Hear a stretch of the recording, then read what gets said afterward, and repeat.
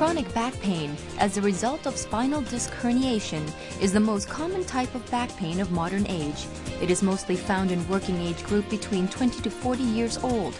Other than back pain, the pain also radiates toward hip, leg, thigh, and toes, as well as weakening or numbness of the leg. This would result in shorter walking distance and a loss of balance.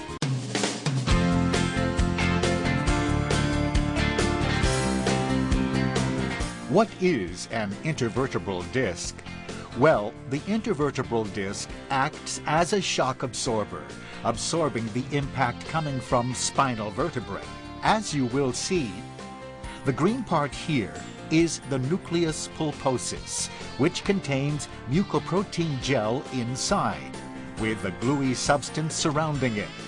When there is a tear in the ulnar fibrous ring of an intervertebral disc, it will allow the soft central portion, or the nucleus pulposus, to slip out and press on adjacent nerves or soft tissues. This will lead to chronic back pain, radiating to the hip, leg, and thigh, and toward the foot.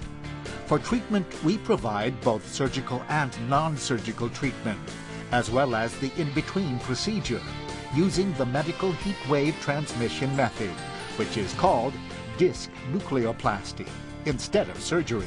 Disc nucleoplasty sends pulses of radio waves into the nucleus of the herniated disc, thus reducing compression and pain that is caused by the herniated disc. The benefit of this type of treatment is quick recovery and a minimal loss of blood, as well as limited bed rest. This is another revolutionary method of treatment.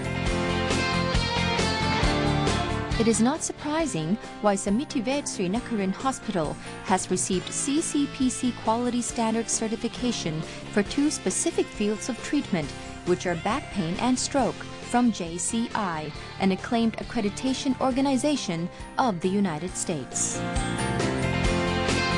This is another one of our proud achievements of Samitivej Srinacaran Hospital, which demonstrated that we don't just provide treatment, but also progress toward world-class standards.